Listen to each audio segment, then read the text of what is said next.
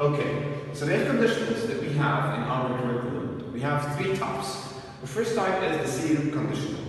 The zero conditional is used. The usage of the zero conditional is used to talk about the results of an action or situation which are always true. We can use when instead of if. So when I say always true, it means that I'm talking about facts. What's the meaning of fact? Things that's gonna happen whether you wish or you don't. So let's see the example. If the sun shines, snow melts. This is a fact. This is going to happen. So as you can see, let's redivide our sentence into two clauses. The first clause is called the if clause, and the second one is the result. What happens because of this is the result that we call, or the clause that we call the result. As you can see that this is how the formation is set up. If clause, the main clause. If here is let's take the present simple tense along with the present simple tense in the main clause. So as you can see that the zero conditional is very simple. You only have to think or to know that this is sure, that this is a fact, this is something that's going to happen. We call it general truth. So we're going to use the present simple in both clauses. Okay. That was the zero conditional. Let's move now to the first conditional. The first conditional, its usage is used to express real or very probable situations in the present or the future.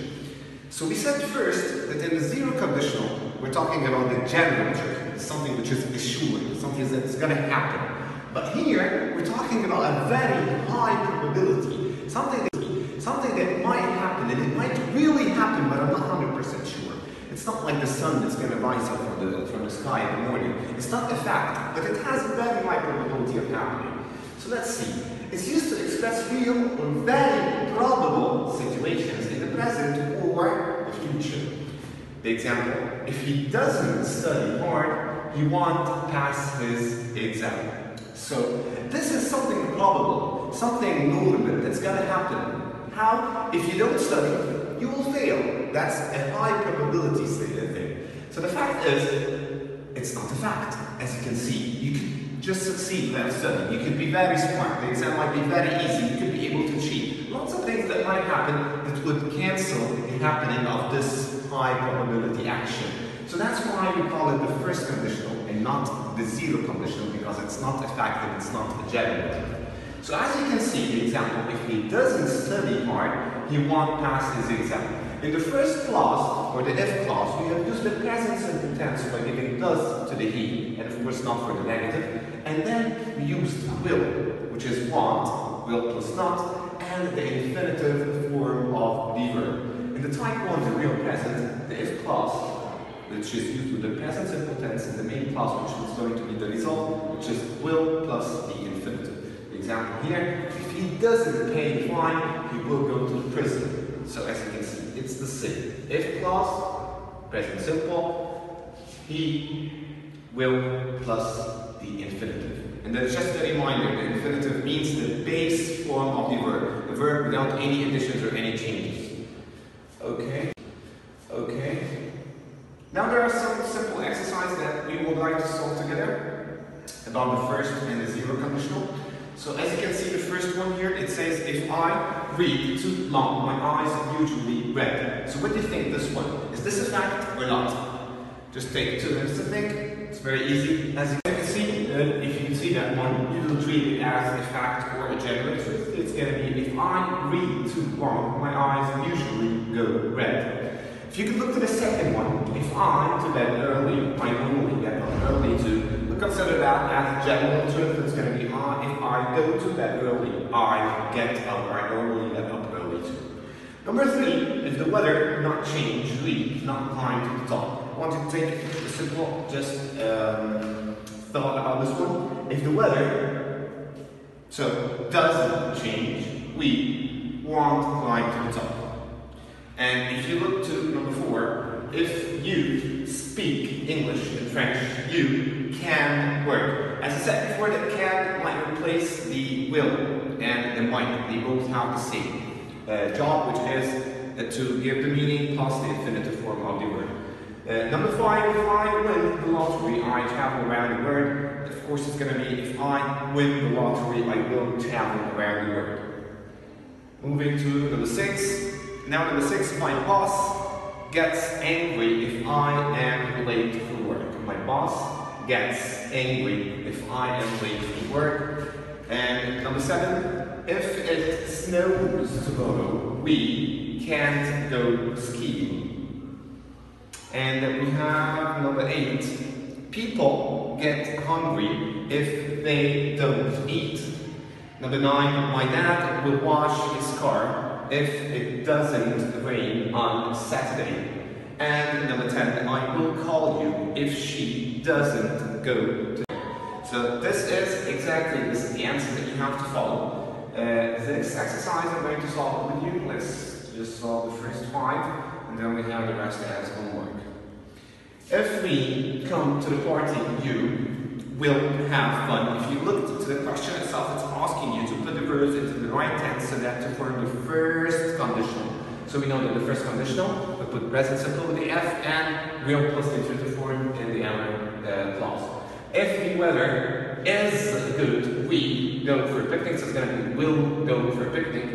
If you a lot of sweets, if you eat as it is a lot of sweets, you will get fat.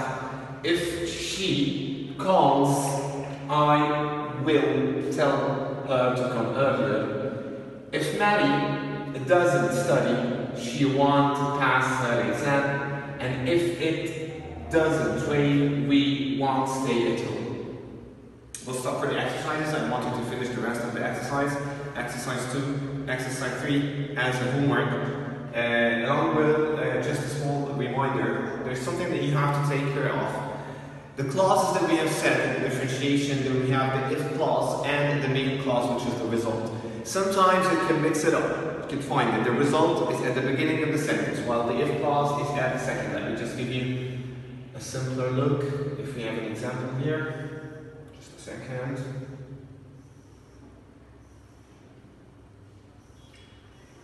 Okay.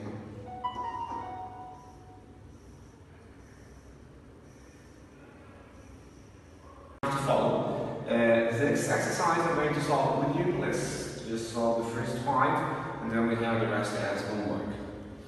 If we come to the party, you will have fun. If you look to the question itself, it's asking you to put the verbs into the right tense so that to form the first conditional. So we know that the first conditional, we put present simple with the F and real plus the intrusive form in the other clause. If the weather is good, we go for a picnic, so it's going to be will go for a picnic. If you a lot of sweets, if you eat as it is a lot of sweets, you will get fat. If she calls, I will tell her to come earlier. If Maddie doesn't study, she won't pass her exam. And if it doesn't rain, we won't stay at home. We'll stop for the exercises. I want you to finish the rest of the exercise. Exercise 2, exercise 3 as a homework. Along with just a small reminder, there's something that you have to take care of. The clauses that we have said in the differentiation, then we have the if clause and the main clause, which is the result. Sometimes you can mix it up. You can find that the result is at the beginning of the sentence, while the if clause is at the second. Let me just give you a simpler look. If we have an example here, just a second.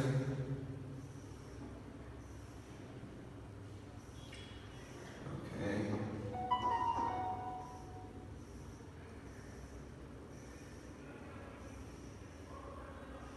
For instance, this one.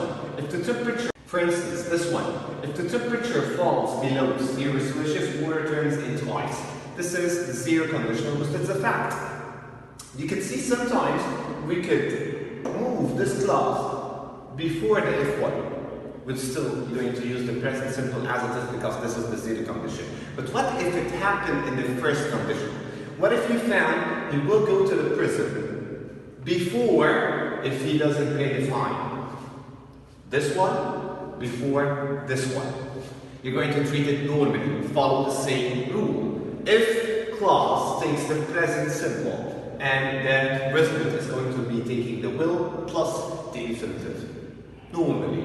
So sometimes you can find he will go to the prison, comma, if he doesn't pay the fine. It's the same. It's only a mixture of the sentences. It just turns on the clauses. And that's it. Thank you so much for attending this session, which is I'm enjoying the load. Thank you so much, my students. Have a great day.